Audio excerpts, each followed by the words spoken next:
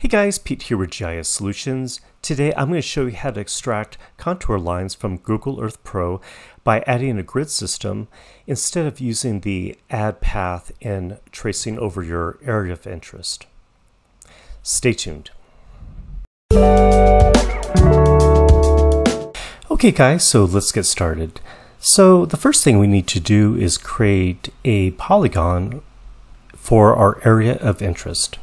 Now you might already have that, but I don't, so I'm just going to create it by come up here to the new shapefile layer, and in the file name I'm going to save this new area of interest into my project folder. I'm going to call it AOI for area of interest. Okay, the geometry type is going to be a polygon, and my projection I'm going to keep it as my map right now, which is state plane. And I could add new fields here if I'd like to, but in this case I'm not. Now click OK. Now to start my editing session to create my area of interest, I can either right click on my new shapefile and come up here to toggle editing, or in the toolbar I could click onto the toggle editing little pencil here. When I do that, this icon is now enabled, which is add polygon feature. So I'll click onto that. If I left click, I can start my drawing session. Left click again, I'm drawing my boundary. Left click to complete my area of interest, and then I right click to finish. Again, it's asking me to create a new field if I like to, but I don't wish to at this point. And to save my edits, I can simply click onto the pencil, and I'll say yes to save my edits. So this is my new area of interest. I'm just going to reduce the transparency that you can see. Now what I want to do is create a grid, and to do that I'm going to use this QGIS plugin. If you don't have this installed, you can come over here to plugins, manage install plugins. Oops, there we go. And we could search for QGIS, and you would simply select that and install it. But again, I already have it installed, so I'll close out of that. So coming back to the QGIS, come down here to create grid layer. The geometry type is defaulted to lines, and that's what I want. I'm going to keep the layer units, and 100 by 100 is perfect, and that's what I'm going to use. The extent, I could do the current window, the whole world, custom area, but I'm going to do layer extent, and that layer is my only one, which is the area of interest. It's going to output to a temp folder, but instead I'm going to direct it over here to my project folder.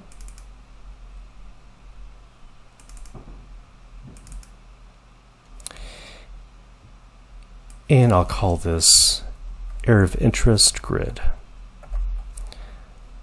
Click on save and apply.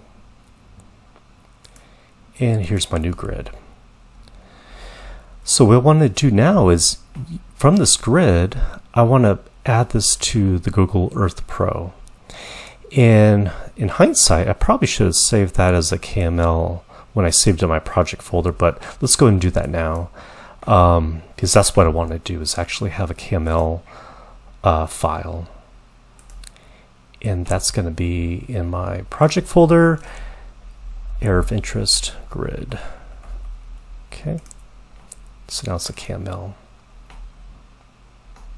and I'll keep all the defaults the way they are, and click on OK.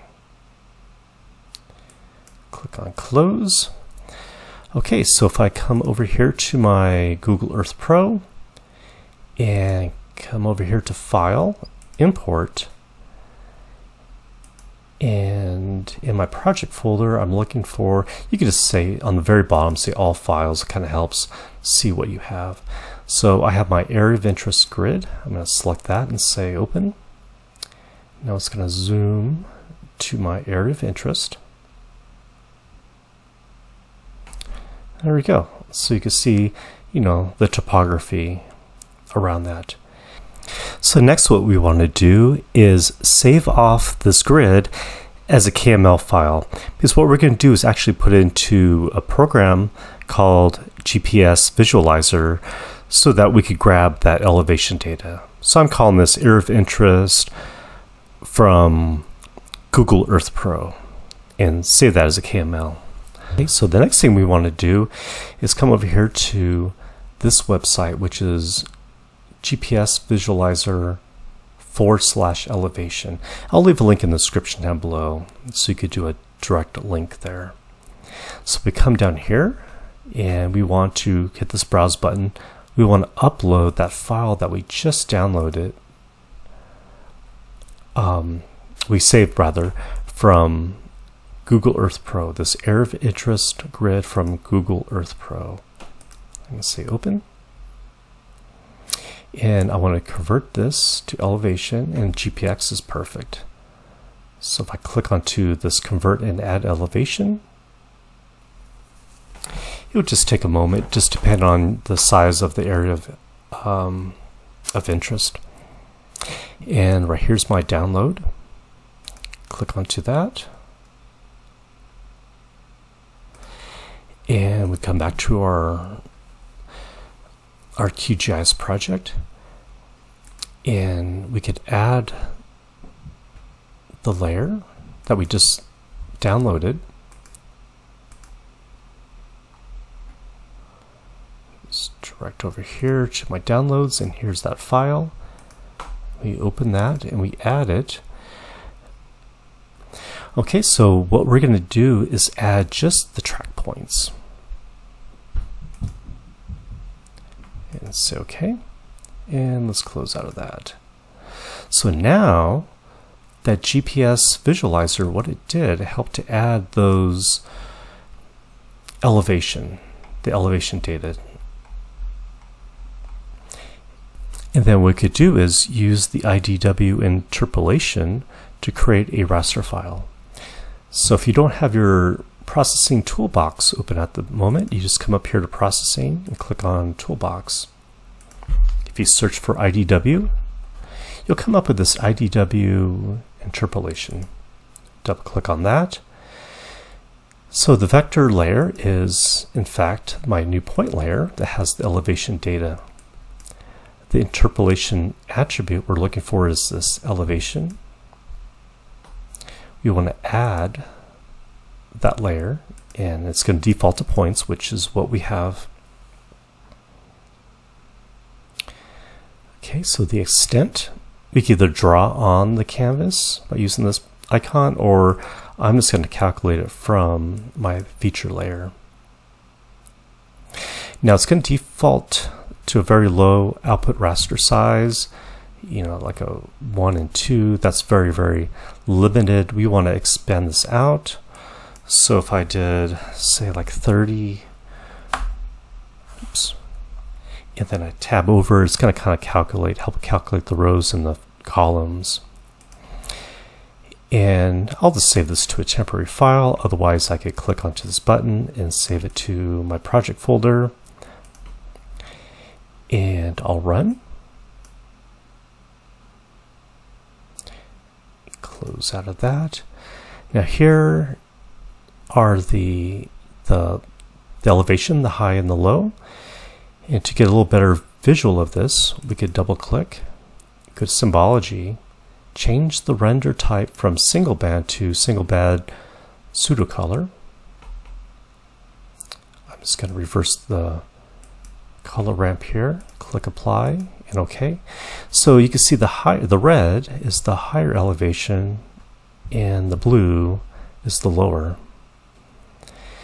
So to create the contours from this raster, we could just search in that processing toolbox, contour, and the input layer will be our raster layer.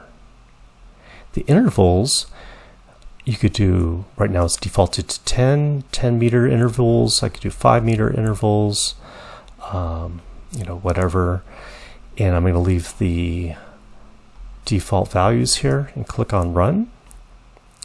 Say close. And here are my contour lines. I could select this new layer, come up here and enable the labeling. Do single label the value. Let's do the elevation field. Bring down the size a little bit. So there you go. So again, what we did, we created area of interest in QGIS, created that grid, and then we added that grid to Google Earth Pro, and from there we exported that out, added to GPS Visualizer to help create those elevation data points. And from there we created that DEM raster file as well as contour lines. So I hope you guys found this useful, and by all means, if you guys have any questions along the way, please leave a comment down below. If you're new to the channel, welcome, and please hit that subscribe button so that you don't miss a video. I try to put one out every week. Thanks so much for watching, guys, and we'll see you next time.